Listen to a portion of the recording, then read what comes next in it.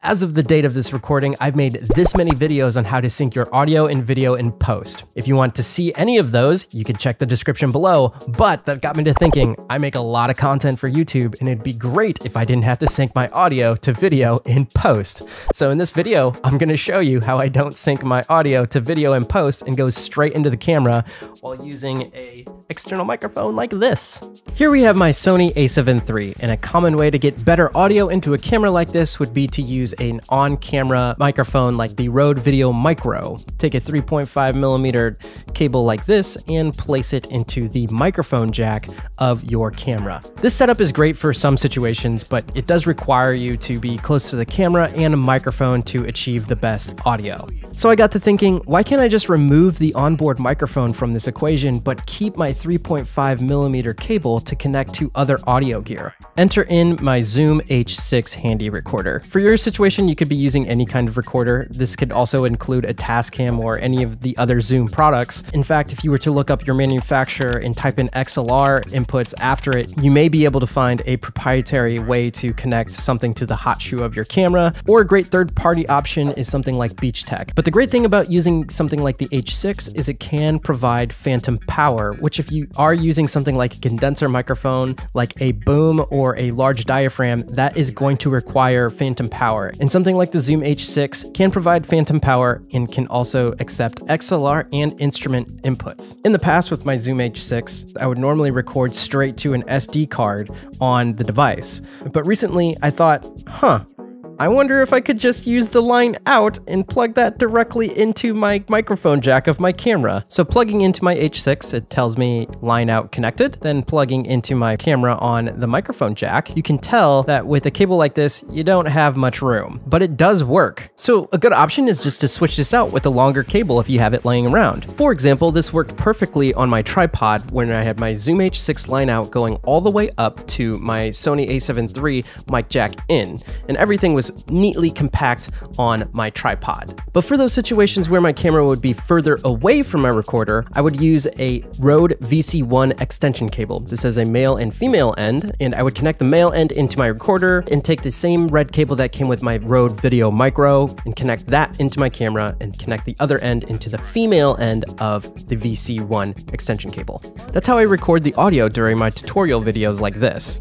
At the base of my computer, I have my Zoom H6, and I take that line out extension cord all the way up to my camera that's sitting on my windowsill facing me. This is specific to the Zoom H6, which has two outputs, the headphone jack and the line out. The line out has a line level output, which I switched to -25 dB, so I'm not clipping the gain on my camera. But for most of you, if you're using a different device, you're probably only going to have the option to go out of the headphone amp. But I have a very specific question when it comes to this particular setup, and I go where anybody else goes when they want to find answers.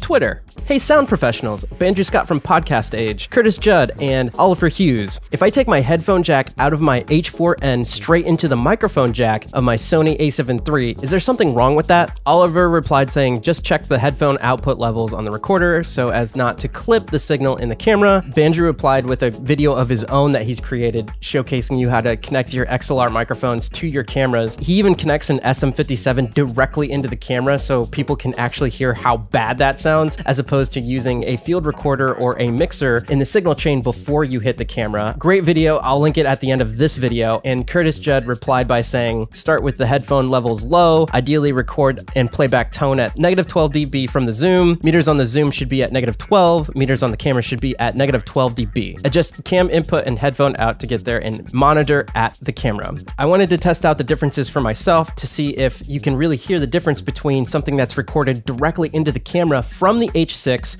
or the audio files taken from the H6's SD card. And before I show you the results of that test, I just want to reiterate that this is my setup, and the actual microphone that you're connecting into your interface is going to be completely dependent on you. It could be a boom, large diaphragm condenser, but in my setup, I use the Shure SM7B, and that is connected directly into my cloud lifter that raises the levels by 20 dB clean gain before it hits the XLR input of my Zoom H6. With this setup, I turn my gain to 4 on the Zoom H6 for decent levels. So I'm gonna go to the audio rec level, and because it's coming out of the line out, audio is at 2, which you could really probably go down to 1, because the preamp on this camera is not going to be as good as the preamp on my Zoom H6.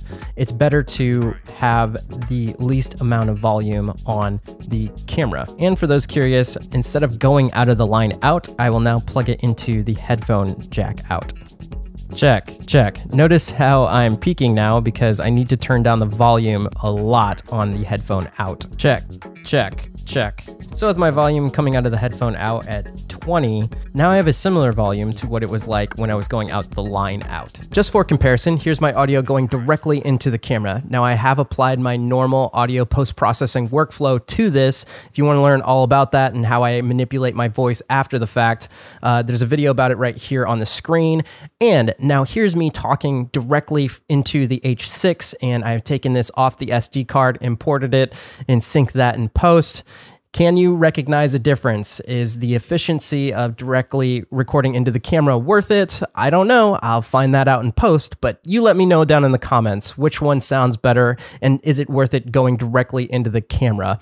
I hope it is. I hope it sounds just as good. But until next video, my name's Javier Mercedes. I love doing video tech tutorials on this channel, anything filmmaking really. So if you're into that, hit the subscribe button, notification bell, and until next video, I hope you're out there staying safe and also living a life of abundance. I'll see you guys next time.